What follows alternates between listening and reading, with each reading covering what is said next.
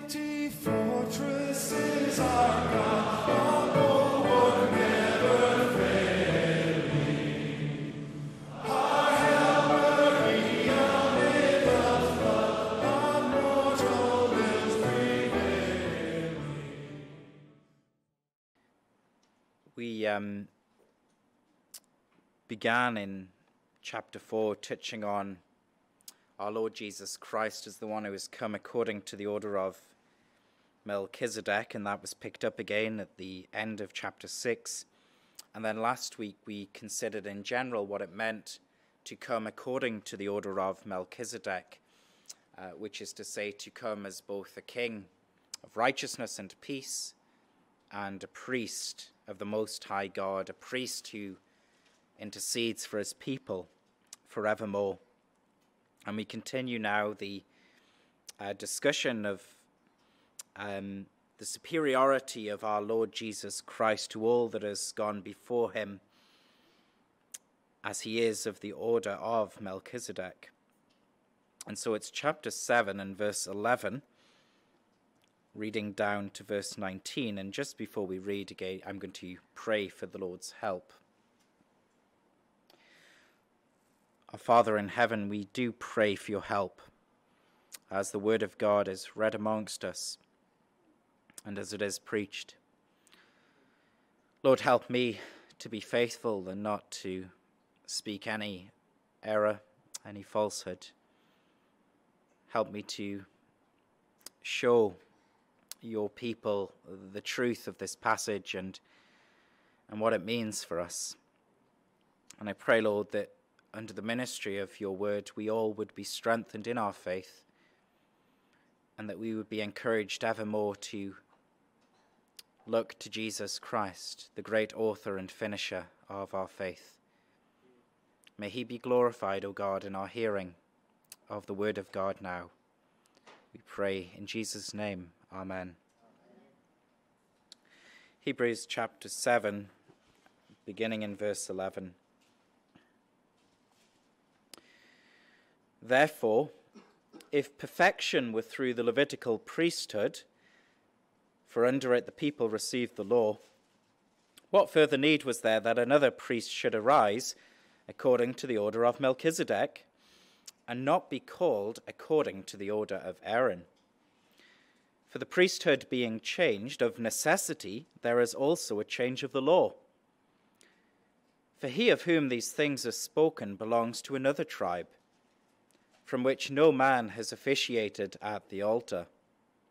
For it is evident that our Lord arose from Judah, of which tribe Moses spoke nothing concerning priesthood. And it is yet far more evident if, in the likeness of Melchizedek, there arises another priest who has come not according to the law of a fleshly commandment, but according to the power of an endless life.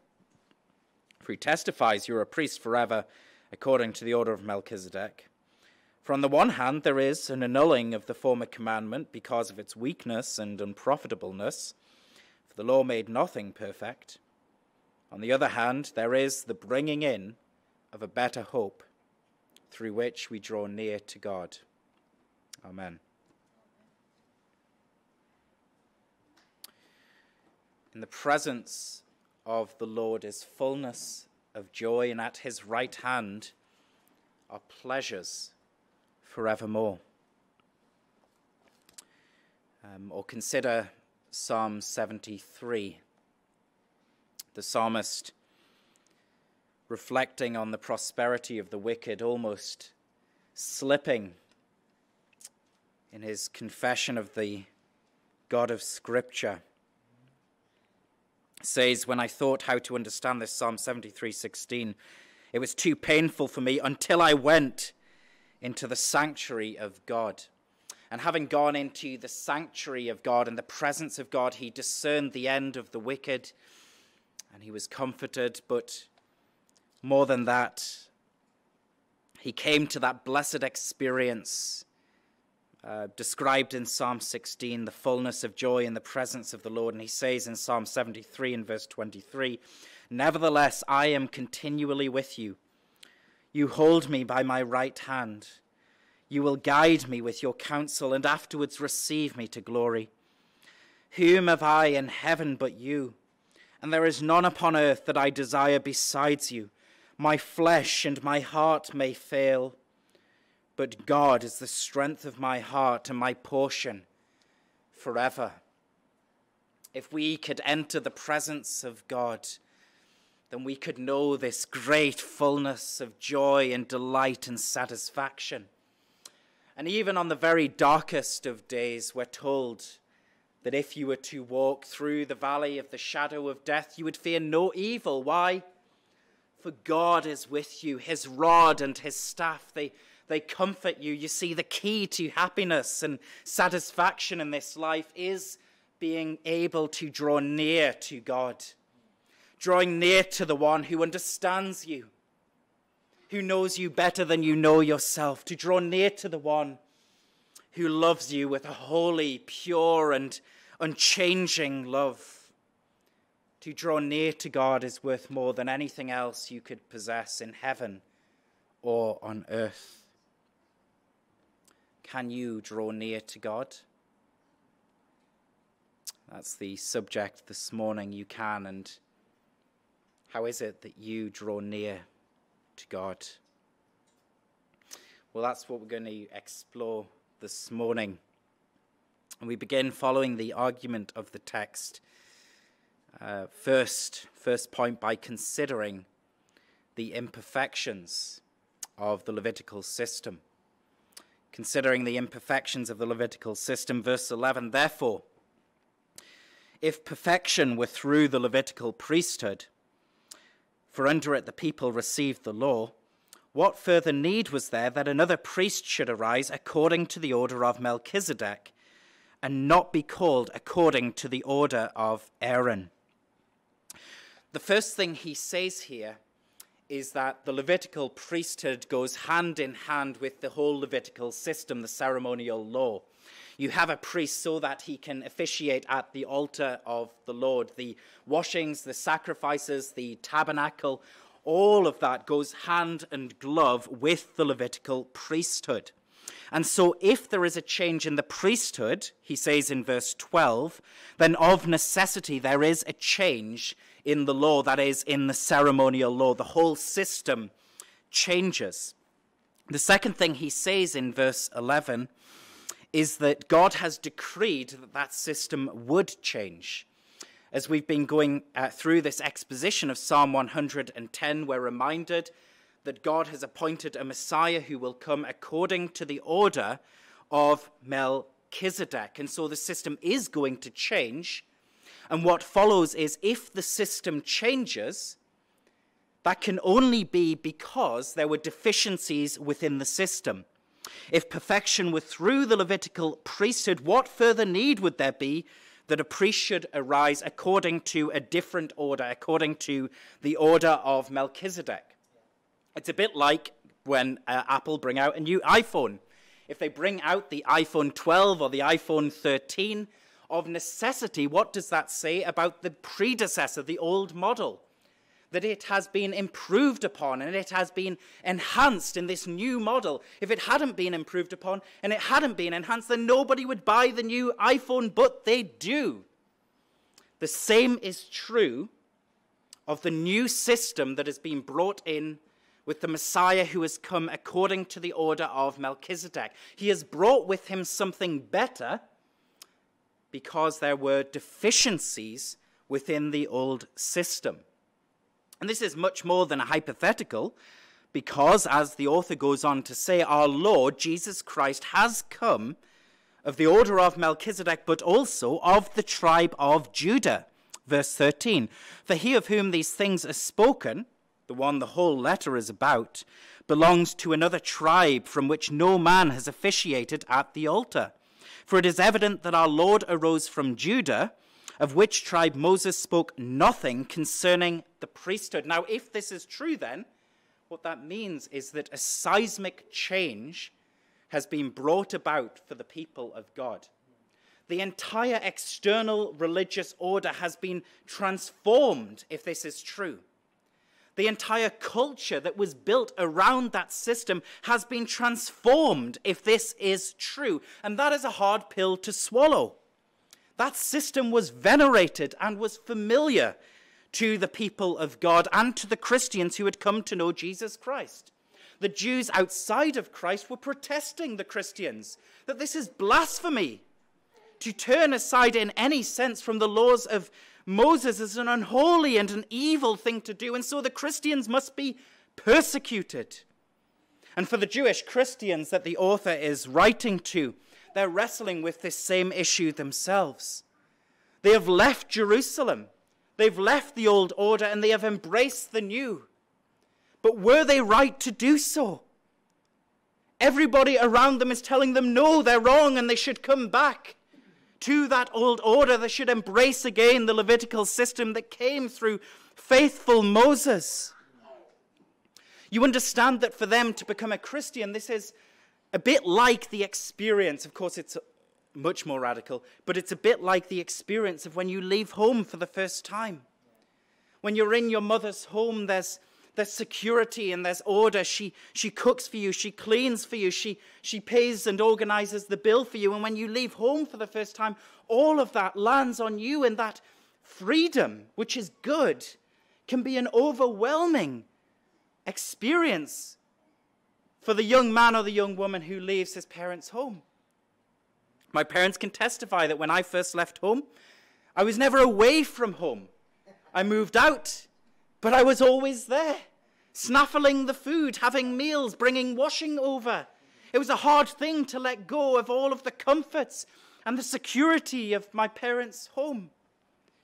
But the key to making the adjustment was beginning to appreciate the freedom and the beauty of the new mature state that I've been brought to as an independent man, and the deficiencies for my current state of maturity of going back to that home. For example, imagine if when I was courting Anna, I was still back there in my parents' home and in my bedroom. And what I said to it is, Anna, I think we have a great future together in the Lord. And I've got some good news for you. I've got this bedroom in my mum and dad's house, and we can raise a family there. And my mother's going to be there to wash our socks and to make our breakfast and all of these things. She'd have run a mile.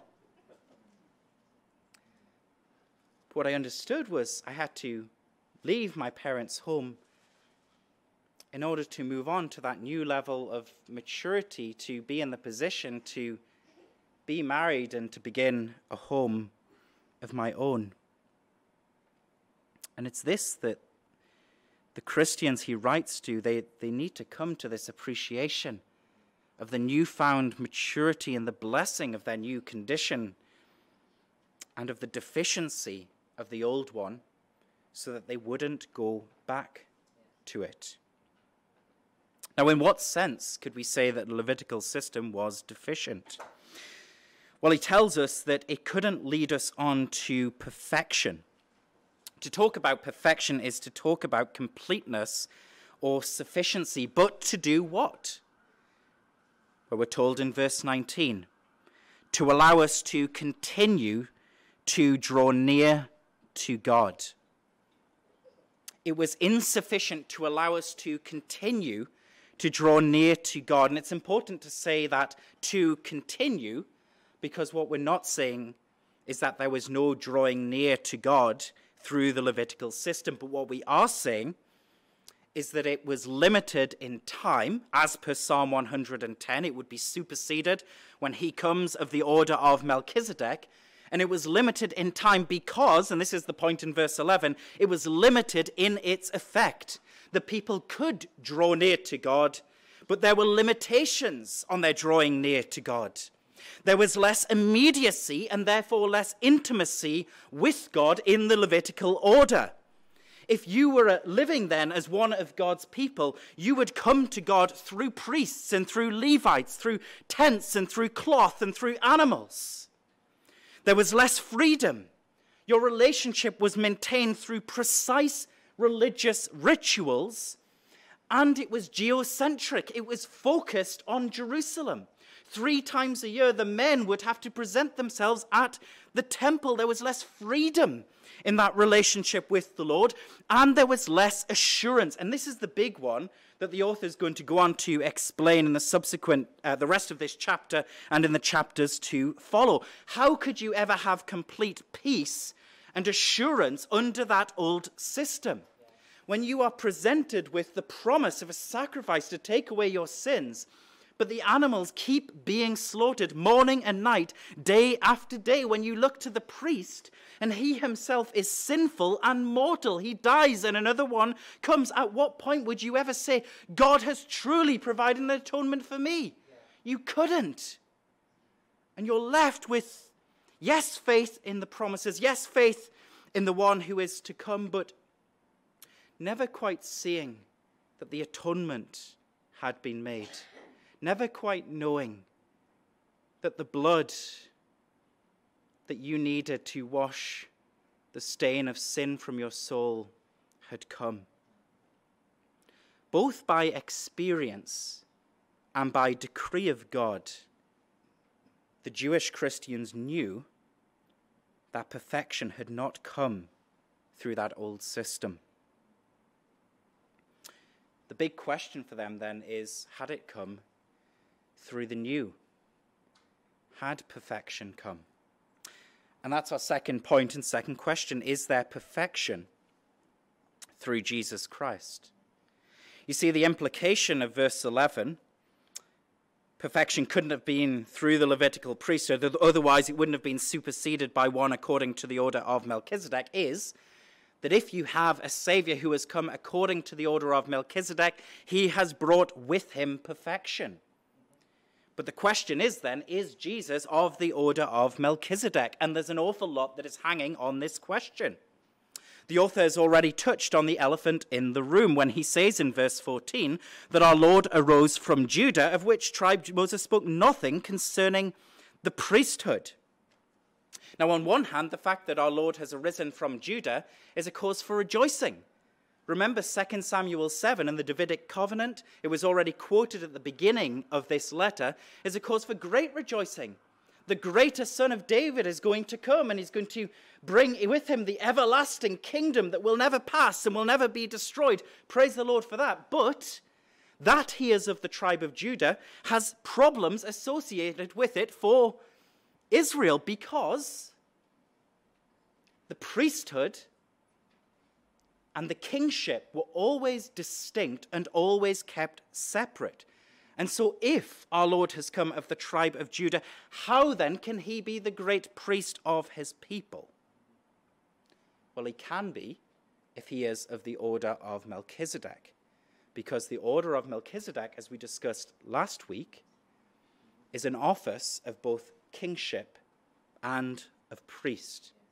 Melchizedek is a king of righteousness and peace, and he is the priest of the Most High God. And so if Jesus is the order of Melchizedek, then we have both a king, and we have a priest, and we have the one who has brought that perfection, the one through whom we can continue to draw nearer to God in a fuller and a richer way that could not have been experienced until his coming. If he is of the order of Melchizedek, then, as he says in verse 18, on the one hand, there is an annulling of the former commandment because of its weakness and unprofitableness, for the law made nothing perfect. But on the other hand, there is the bringing in of a better hope through which we draw near to God. If Jesus is of the order of Melchizedek, we have that better hope through which they can continue drawing near to God. So is he of the order of Melchizedek, and how would you know? Well, the key to the answer of that question is given in verse 15 and 16. It is yet far more evident if in the likeness of Melchizedek there arises another priest who has come not according to the law of a fleshly commandment, but according to the power of an endless life. How do we know that Jesus has come according to the order of Melchizedek?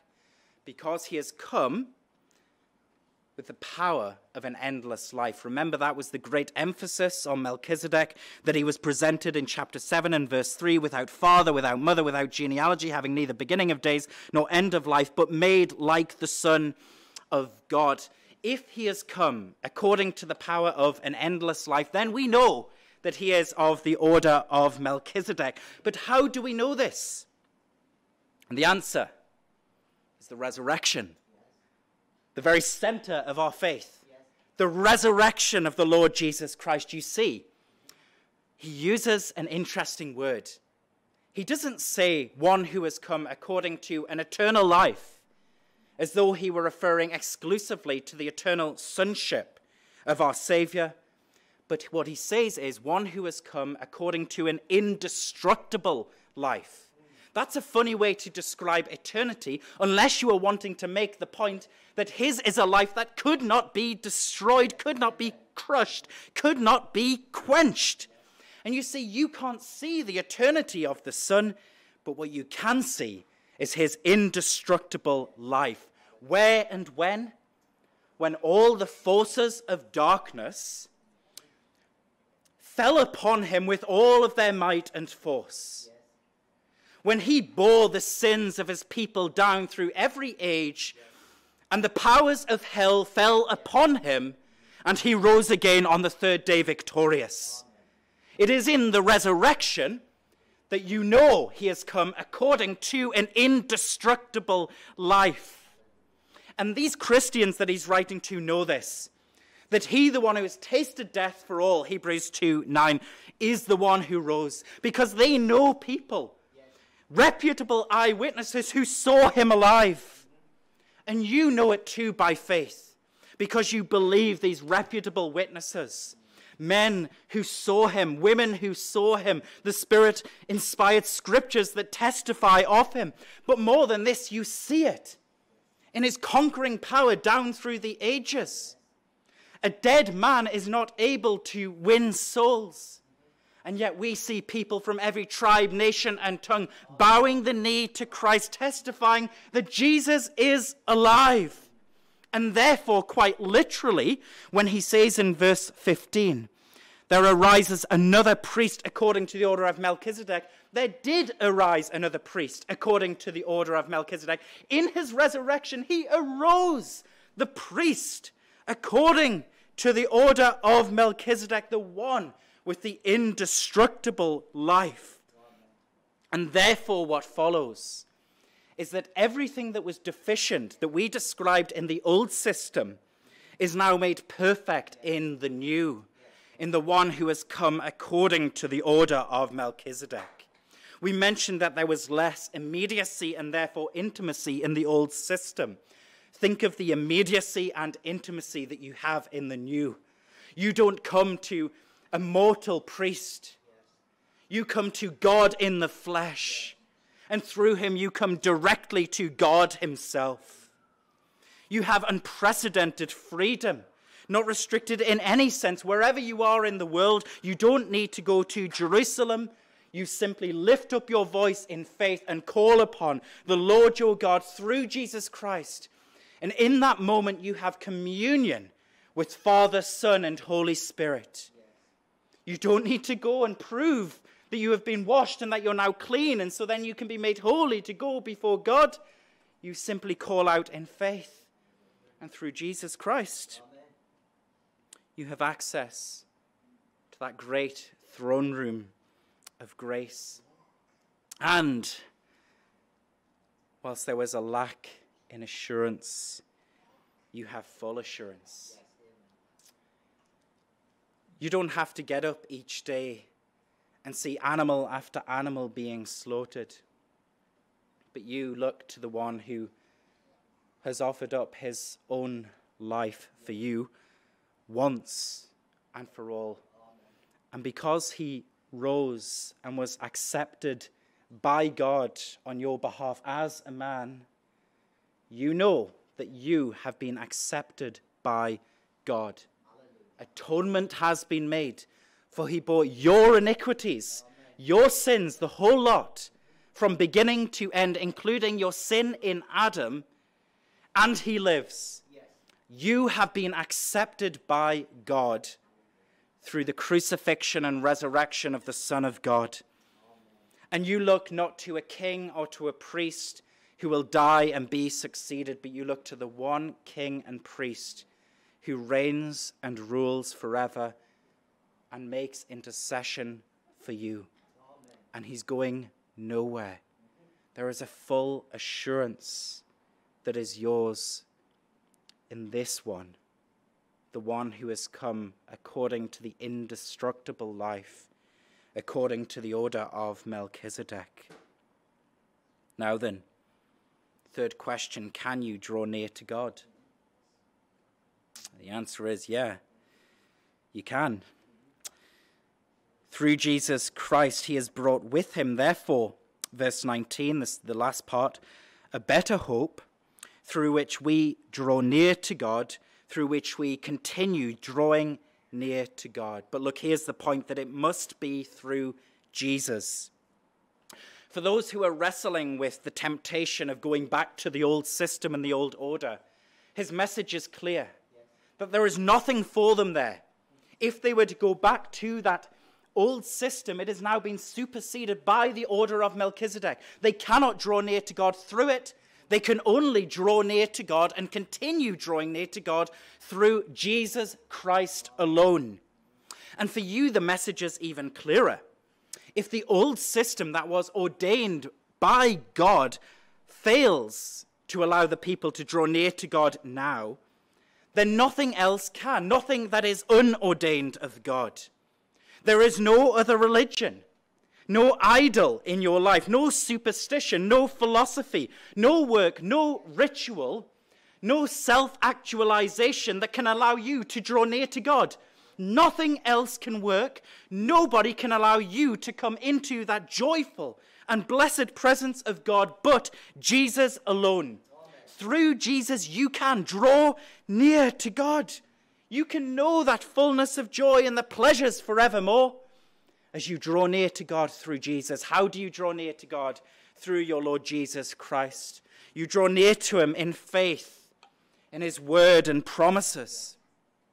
When you believe promises like the beginning of the book of Hebrews, that God has spoken at various times in various ways to the fathers, but in these last days has spoken to you through his Son. When you believe promises like that, you are drawing near to God through Christ. When you believe that he has bought that greater salvation that he talks about in Hebrews 2:3. When you believe that, as he exposited Psalm 8 in Hebrews 2, that he has reclaimed and is restoring the heavens and the earth, and he's giving them to you so that you once again will have all things subjected to your feet. When you believe these promises, you are drawing near to God through Jesus Christ. When you believe, as he says in Hebrews 2 and verse 14, that he has come to destroy him who has the power of death, that is the devil. You get to draw near to God through faith in Jesus Christ. When you believe that he has destroyed him who kept you in tyranny through the fear of death, you draw near to God through Jesus Christ. When you believe, as he says in Hebrews 4:9, that their rest remains for you. When you believe on this promise, the promise of Christ to you, you are drawing near to God through him. When you believe, as he is described in Hebrews 4 and verse 14, that you have a great high priest who has passed through the heavens, who sympathizes with you, then you are drawing near to God through faith in those promises. Through faith exercised in his word and promise, you draw near to God through Jesus Christ. And then, of course, through prayer. Hebrews 4 and verse 16 tells us that we can come boldly to the throne of grace, that we may obtain mercy and find grace to help in time of need. In prayer through Jesus Christ, your soul is elevated into the dwelling place of God. You are taken there in the Spirit by Christ to come before the throne of grace. Whenever you lift your eyes to heaven or bow your head or whatever your posture is in prayer, you come into the presence of God. God the Almighty, God the All-Graceful. And you have communion with him. You draw near to God when you have fellowship with his body, which is the church. It's called his body for a reason. He is the head for a reason. To be in the church is to be under the reign and the rule of Christ. To be in the church and amongst his people is to be amongst those in whom Jesus Christ dwells. And when you come together as the church, he tells you that he is here in the midst. When you participate in the worship and the fellowship and the service of the church, you are drawing near to God through Jesus Christ by faith. And then in faithfulness, to walk after Jesus is to walk with Jesus. Remember, we said at the beginning of the book of Acts when we were going through that Luke begins the letter by saying the former account was about all of the things that Jesus began both to do and teach. And what follows is that Jesus is continuing to do and to teach. How? He's in heaven through his people. When you are faithful to God and you are faithful to Christ, you could not be any nearer to God this side of glory. When you walk with Christ in faithfulness to his Father, in faithfulness to Christ himself, then Christ himself is working through you and he is with you in your faithfulness. And in all of these ways, you can and are drawing near to God. And the more you pursue this life, faith in his word and promises, prayer, fellowship with his body, and faithfulness, the more that you will enter into that great experience of joy described by the psalmists and the apostles.